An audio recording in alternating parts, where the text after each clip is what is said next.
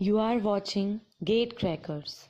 For more videos and latest updates, please subscribe our channel. दोस्तों मैं साहब सिंह यादव स्वागत करता हूं आप लोगों का। दोस्तों ये क्वेश्चन था प्रीवियस वीडियो में जो हमने ब्रह्मास्त्र वाली टेक्निक से बताया था, उसी को हम फीडबैक वाले मेथड से भी देखते हैं कि input resistance, output resistance, open loop gain, feedback resistance और R1 रेजिस्टेंस, ये सारे के सारे रेजिस्टेंस प्रैक्टिकल ओपन में गिवन थे, जिसका हम सर्किट बना सकते हैं। कुछ इस तरीके का होगा और इसमें वोल्टेज गेन, आउटपुट रेजिस्टेंस और इनपुट रेजिस्टेंस पूछा जाएगा आपको प्रैक्टिकल ओपन में।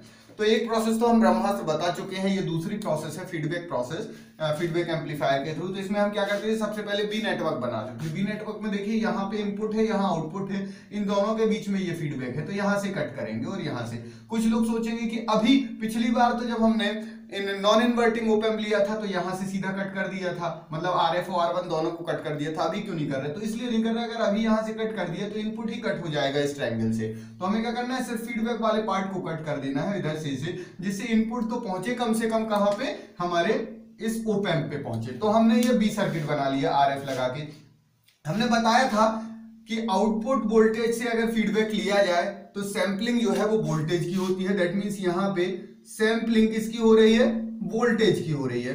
और हमने ये भी बताया था अगर जिस टर्मिनल पे इनपुट वोल्टेज इनपुट दिया जा रहा है उस पे अगर फीडबैक लिया जाए तो मिक्सिंग करंट की होती है। तो यहाँ पे मिक्सिंग जो है वो किसकी हो गई, करंट की हो गई।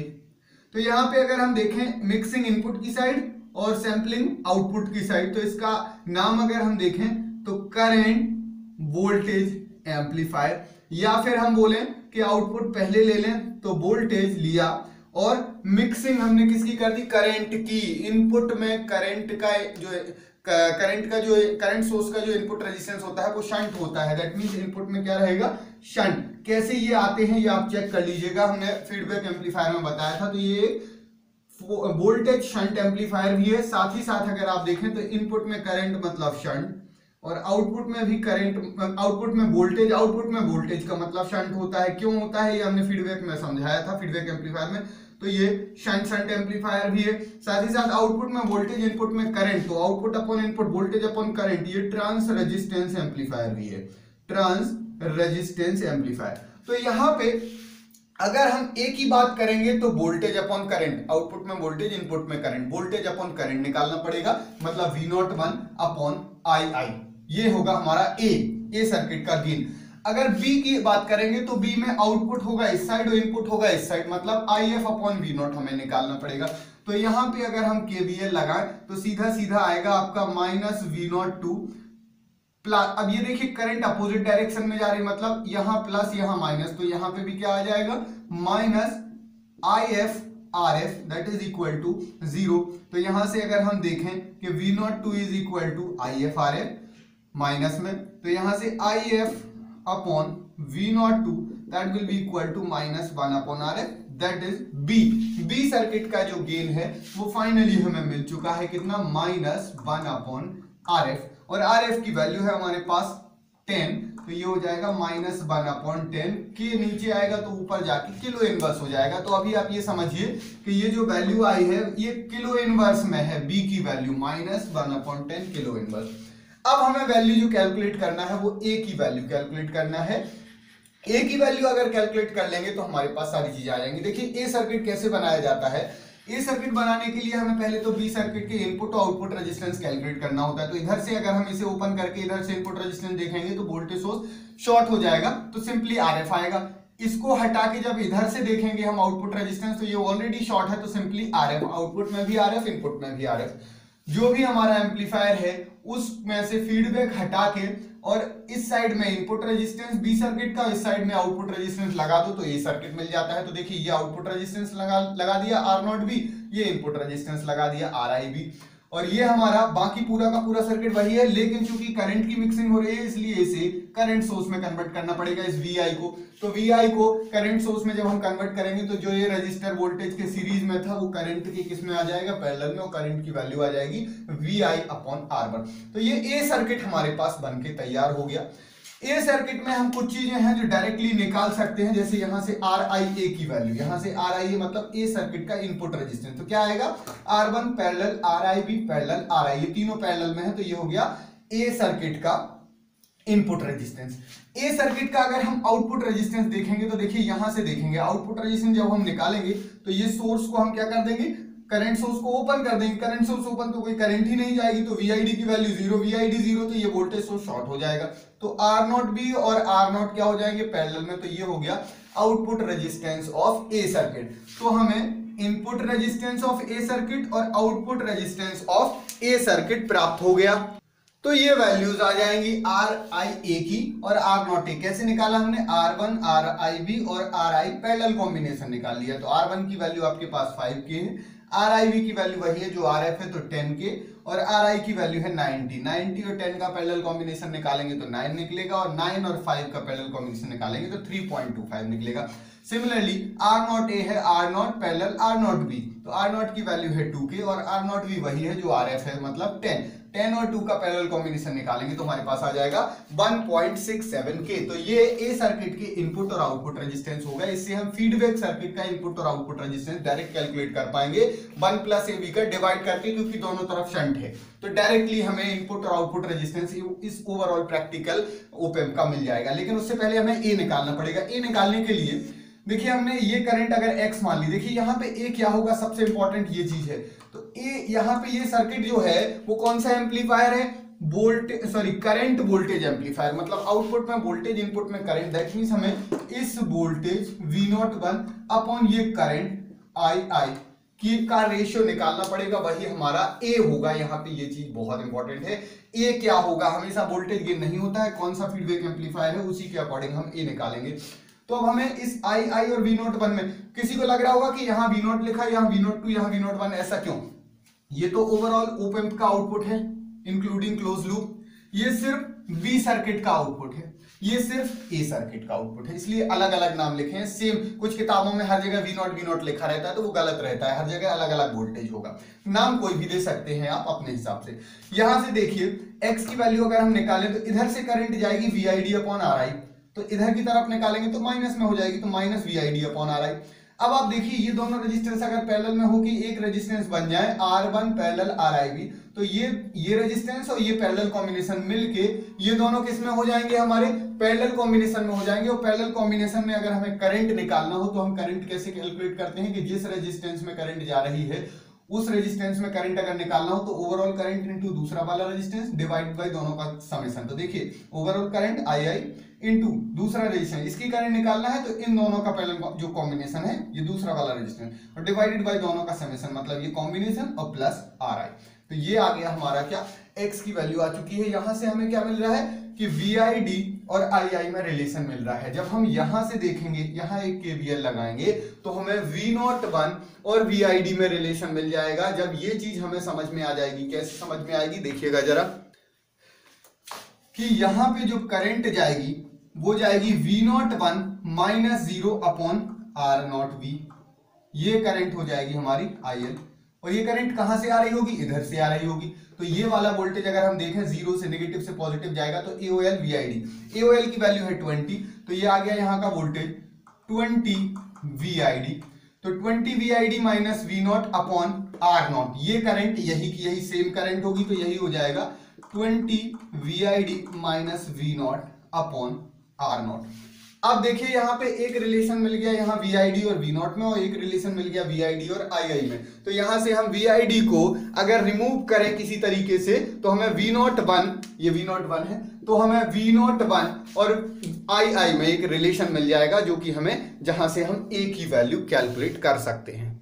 अब यहाँ पे देखिए थोड़ा सा हम कैलकुलेशन कर लेते हैं। सबसे पहले ये रिलेशन देखते हैं। यहाँ पे अगर हम देखें तो ये लिखा हुआ है माइनस VID अपॉन RI की वैल्यू देखिए लिखी हुई है 90, that will be equal to II into R1 parallel RIB। तो R1 की वैल्यू है 5 और RIB वही है जो RF है, मतलब 10 और 5 का पैरेलल कॉम्बिनेशन निकालेंगे तो 50 upon 15, that will be equal to 3.33। तो हम यहां ऊपर लिख सकते हैं 3.33 into II divided by RI की वैल्यू अगेन 90 और इन दोनों का पैरेलल कॉम्बिनेशन 3.33, तो that will be equal to 93.33।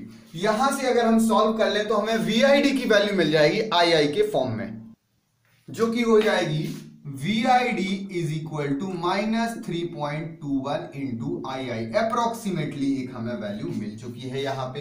अब हम यहाँ पे वैल्यू पुट कर देते हैं। देखिए V01 अपॉन R0 वही है जो RF है। RF कितना है 10 है, तो divided by 10 that will be equal to 20 into VID minus V01 upon R0 की वैल्यू हम देखेंगे तो ये हमारे पास 2 है। यहां से देखिए ये 10 इधर जाएगा जब, तो 2 से 10 कैंसिल हो जाएगा तो 5 आ जाएगा। तो V01 is equal to 5 into 20 हो जाएगा 100 VID माइनस 5 इंटू V01, ये इधर आ जाएगा तो 6 V01 आ जाएगा that is equal to 100 VID। ये VID की वैल्यू पुट कर दीजिए तो -3.21, तो ये आपका आ जाएगा -321 II। ये वैल्यू आ चुकी। तो यहां से हमें क्या कैलकुलेट करना है, हमें निकालना है V01 अपॉन II जो हमारे पास A हो जाएगा। तो हम डायरेक्ट यही लिख देते हैं V01 अपॉन II। तो V01 अपॉन II इधर आएगा तो ये इधर आएगा, तो माइनस कितना आ जाएगा ये -321 अपॉन 6, और इसकी हम वैल्यू निकाल लेते हैं। तो आंसर आ जाएगा 53.5 माइनस में 53.5। ये हमारे पास A आ चुका है। अब हमारे पास A भी आ चुका है, B भी आ चुका है। अब तो बहुत आसान है सारी चीजें कैलकुलेट करना। देखिए कितनी आसानी से हम इस क्वेश्चन को सॉल्व करते हैं। अब यहाँ पे मोस्ट इंपॉर्टेंट चीज ये है कि जो भी हम कैलकुलेशन करेंगे वो तब करेंगे जब हम इस वोल्टेज सोर्स को किस में कन्वर्ट कर चुके हैं, करंट सोर्स में। मींस यहाँ पे अब ये इस तरीके से कुछ लगा हुआ है कि ये R1 है और ये हमारे पास II है, और II की वैल्यू हमें पता है कितनी है। II इज इक्वल टू ये लिखा हुआ है VI अपॉन R1।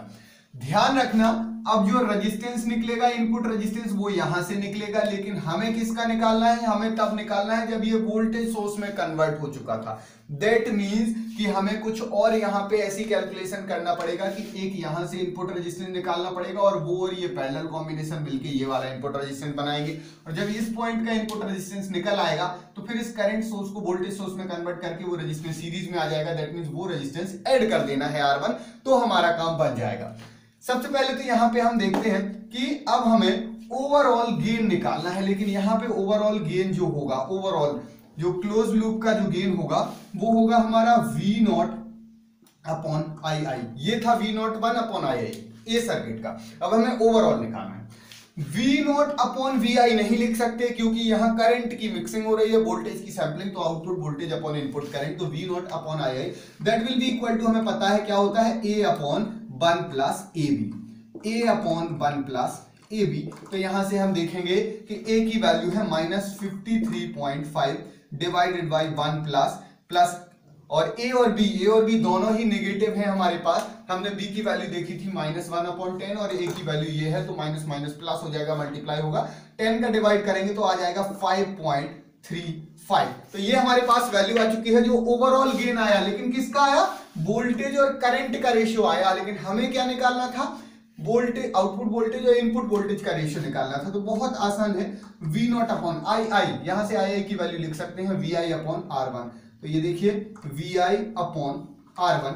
तो यहां से सबसे पहले तो ये वैल्यू कैलकुलेट कर लेते हैं, जो आएगी -8.425, और यहां से देखिए ये R1 ऊपर चला जाएगा तो आएगा V0 upon VI into R1 ऊपर, तो इस R1 इधर आएगा तो नीचे R1 का डिवाइड, तो -8.425 में R1 यानी कि R1 की ये वैल्यू लिखी हुई है कितना, 5 का हम डिवाइड कर देते हैं तो हमें फाइनली वोल्टेज गेन यहां पे प्राप्त हो जाएगा, जो आ जाएगा -1.68। और अगर आपको याद हो प्रीवियस क्वेश्चन में, प्रीवियस वीडियो में हमने इसी को ब्रह्मास्त्र मेथड से सॉल्व किया था, उसमें भी वोल्टेज गेन यही आया था -1.68। अगर ये आइडियल ओप एम्प होता तो -RF अपॉन R1 यानी कि -10/5 यानी कि -2 आता, लेकिन प्रैक्टिकल के लिए आ चुका है -1.68। यही हमने प्रीवियस वीडियो में भी आपको ब्रह्मास्त्र मेथड से भी सॉल्व करके बताया था। तो इस तरीके से हम देख रहे हैं कि हमारे पास वोल्टेज गेन आ चुका है प्रैक्टिकल ओप एम्प का। अब हमें निकालना है इनपुट और आउटपुट रेजिस्टेंस। तो आउटपुट रेजिस्टेंस तो बहुत आसान है, डायरेक्टली हम कैलकुलेट कर सकते हैं। देखिएगा जरा कैसे कैलकुलेट कर सकते हैं। शंट है आउटपुट में, तो आउटपुट रेजिस्टेंस जब हमें यहां से कैलकुलेट करना है तो सीधा सीधा आउटपुट रेजिस्टेंस ऑफ फीडबैक वही होगा हमारा output resistance, that will be equal to कि output resistance of A circuit जो भी आया है, आउटपुट में शंट है तो 1 प्लस ए बी का डिवाइड, अगर सीरीज होता तो 1 प्लस ए बी का क्या करते हैं हम मल्टीप्लाई। तो आउटपुट रेजिस्टेंस ए सर्किट का हमारे पास लिखा हुआ है 1.67 kilo ohm divided by 1 plus A into B, ए की वैल्यू है -53.5 और ये -10 1/10 माइनस से माइनस कैंसिल हो जाएगा तो आ जाएगा 5.35 और इसका हम एडिशन कर लेते हैं तो ये आ जाएगा आपका 1.67 डिवाइडेड बाय 6.35 किलो ओम में ये हमारा आ चुका है। इसको सॉल्व कर लेते हैं जो अप्रोक्सीमेटली आ जाएगा 0.26299, इसे किलो ओम, इसे ओम में कन्वर्ट करेंगे तो लगभग 262.99 ओम। वहां पे हमने देखा था 198 ओम के आसपास आया था, तो कुछ वेरिएशन आ रहा है कैलकुलेशन के कारण, क्योंकि हम एग्जैक्ट वैल्यू नहीं रख रहे हैं, थोड़ा बहुत आगे पीछे वैल्यू रख दे रहे हैं, तो ओम में बहुत कम वेरिएशन है। अगर इसे किलो ओम में देखेंगे तो बहुत ही कम, वहां आया था 0.198 किलो ओम, यहाँ आया है 0.262 किलो ओम, तो बहुत कम वेरिएशन है, मतलब आउटपुट रेजिस्टेंस भी अप्रोक्सीमेटली आपका सेम निकल आया है, ये आया है 262.99 ओम। अब बात आती है सबसे इंपॉर्टेंट है इनपुट रेजिस्टेंस निकालना। इनपुट रेजिस्टेंस जो हम निकाल रहे हैं वो डायरेक्टली इनपुट रेजिस्टेंस हमारा RIF के इक्वल नहीं होगा। क्यों नहीं होगा? क्योंकि RIF हमारा तब निकलेगा जब करंट की मिक्सिंग हो रही है, यानी कि यहां का जो वोल्टेज सोर्स है वो करंट सोर्स में कन्वर्टेड है ये, लेकिन जबकि Rin कब निकलता है? जब ये रेजिस्टेंस सीरीज में लगा हो। इसका मतलब पहले हम RIF निकालेंगे, उस RIF के सहायता से यहां का रेजिस्टेंस निकालेंगे, इसे कुछ भी RI1 बोल दें। कैसे कि RI1 और ये पैरेलल में होगा, इन दोनों का पैरेलल कॉम्बिनेशन RIF होगा, तो ये गिवन है, ये गिवन है, तो ये निकल आएगा। और फिर इस रेजिस्टेंस को हम सीरीज में लाएंगे तो वो रेजिस्टेंस और RI1 ऐड कर देंगे तो फिर हमें मिलेगा Rin। That is very very important. तो यहां पे हम देख सकते हैं कि 1/RI1 plus 1/R1 that will be equal to 1/RIF। ये कॉम्बिनेशन हमें याद रखना पड़ेगा कि इसका और इसका पैरेलल कॉम्बिनेशन जो होगा वो RIF होगा। तो सबसे पहले तो हम RIF निकाल लेते हैं।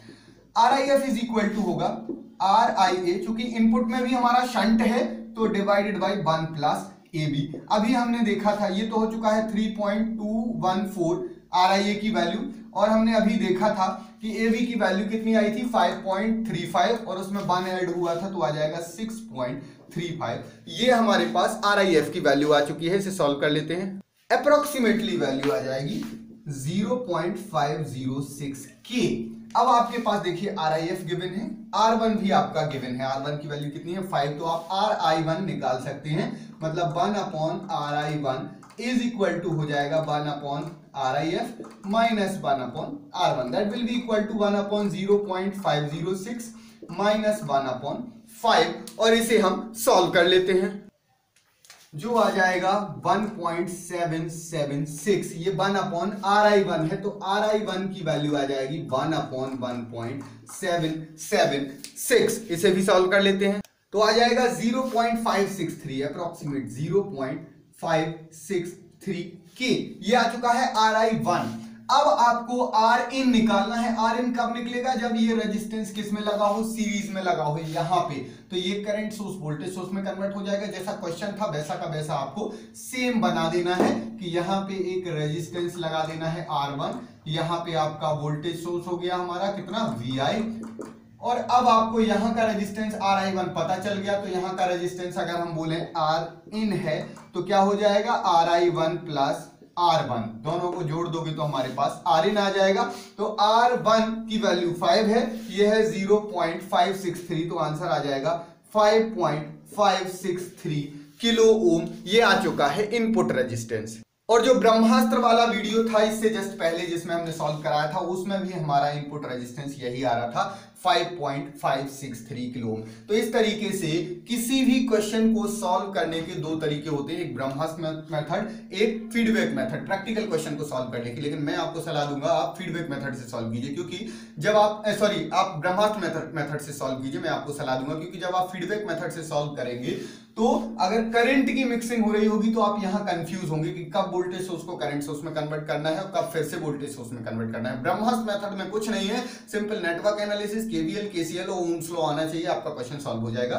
तो यहां पे प्रैक्टिकल ओप एम्प के ये क्वेश्चन खत्म हो गया, बस ऑफसेट से रिलेटेड वीडियो बचे हुए हैं, तो एक दो वीडियो और हैं, वो भी मैं अपलोड कर दूंगा। इसके बाद नेक्स्ट टॉपिक स्टार्ट करेंगे और मैथमेटिक्स भी पैरेलल में चलाएंगे। हमारे वीडियोस अगर आपको पसंद आ रहे हैं तो इनको लाइक जरूर कीजिए, क्योंकि आपके लाइक ही हैं जो हमें मोटिवेट करते हैं ज्यादा से ज्यादा वीडियो बनाने के लिए। अगर आपको लगता है हमारे वीडियोस नॉलेजेबल हैं तो बाकी लोगों के साथ शेयर कीजिए, बाकी लोग इससे फायदा उठा सकें। कभी भी रैंडम वीडियो मत देखिए, क्योंकि हर वीडियो में पुराने वीडियो की लॉजिक रहती है। ऑर्डर में वीडियो देखने के लिए सब्जेक्ट वाइज वीडियोस की प्लेलिस्ट लिंक हर वीडियो के नीचे डिस्क्रिप्शन में लिखी रहती है। टॉपिक वाइज वीडियोस की प्लेलिस्ट लिंक अगर आपको चाहिए तो गेट का यूट्यूब चैनल में विजिट कीजिए। अगर आपने अभी तक हमारे चैनल को सब्सक्राइब नहीं किया है तो चैनल को सब्सक्राइब जरूर कर लीजिए, जिससे कि आप लोगों तक लेटेस्ट अपडेट और नोटिफिकेशन पहुंचते हैं। Thank you so much.